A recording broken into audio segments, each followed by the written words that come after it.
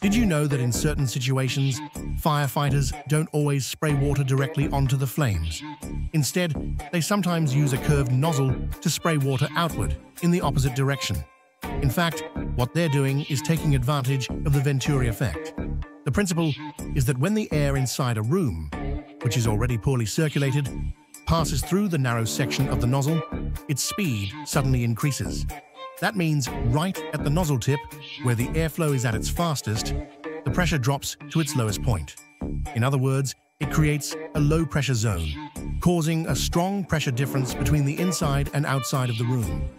This difference generates a powerful suction that pulls air from inside the room, including smoke and flammable gases, outward. As a result, the fire is deprived of oxygen and quickly dies out. That's why I say, let professionals handle professional work. Don't rush to doubt the skills of firefighters.